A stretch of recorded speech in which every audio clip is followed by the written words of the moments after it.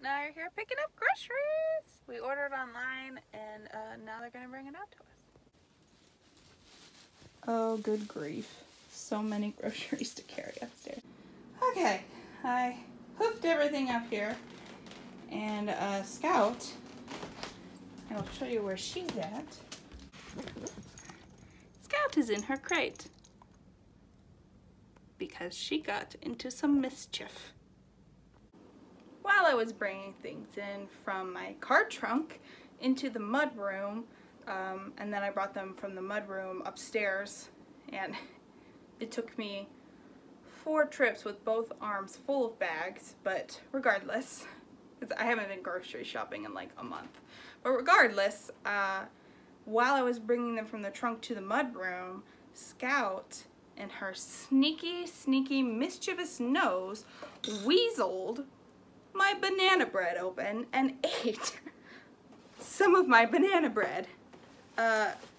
And she is not even sorry about it. She's not even a little bit sorry. She was licking her lips all over the place, just did not care. She was like, ooh, this banana bread is good. I don't care that mom's upset. Like, ugh. And that just goes to show you, like, at the end of the day, I mean, she's a service dog, yes, but at the end of the day, she's still a dog, and if left to her own devices, she will get in trouble. And it's my fault entirely for leaving her in the mudroom long enough for her to be able to weasel her nose into this banana bread. But I didn't know that she could get it open. Like, usually they have them taped shut, and this one isn't taped shut, so she just weaseled her way and opened it up and ate some of my banana bread. And I'm like, why, child? So now she gets to stay in her crate while I put the rest of the stuff away, because clearly she cannot be trusted. Oh man, yeah, at the end of the day, she's still a dog, and she is going to get in trouble and cause mischief and eat my banana bread, apparently.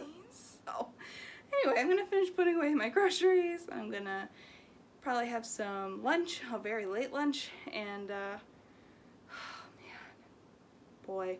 And you know, bringing all of those groceries up was like such a hassle, so I am so glad that grocery pickup is a thing, because if I had to grocery shop in addition to bringing all of those groceries up, like, that would have been an absolute nightmare. I mean, just bringing them up was kind of a nightmare, so whew. Okay, I put the cold stuff away, so this stuff is gonna wait until after lunch because I'm in pain and I'm exhausted, so I need to sit for a minute.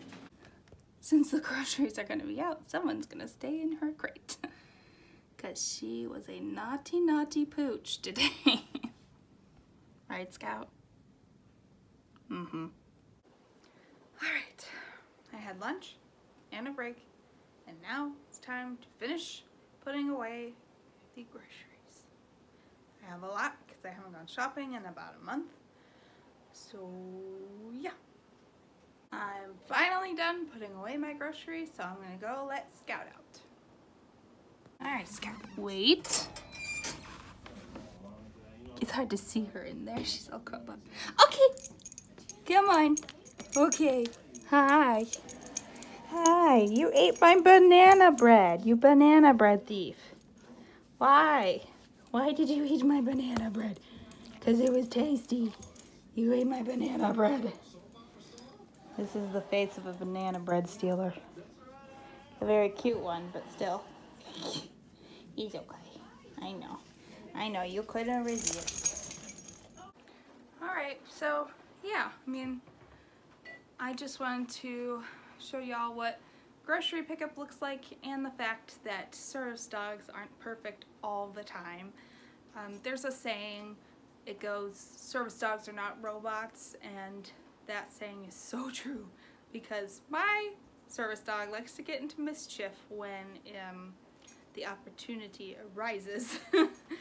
But yeah, so I just wanted to show you what a grocery pickup looks like, and also what my little mischief maker did. She ate my banana bread. Oh well. Anyway, yeah, so that's all for now. Oh, and when the young lady brought out my groceries, she put them right in my trunk for me. I didn't even have to get out of the car. So honestly, like, grocery pickups are a huge help to people with chronic pain, chronic illness, other disabilities. It's such a huge help, and it's a really great life hack. So that's what it looks like, and that's all for now. Bye!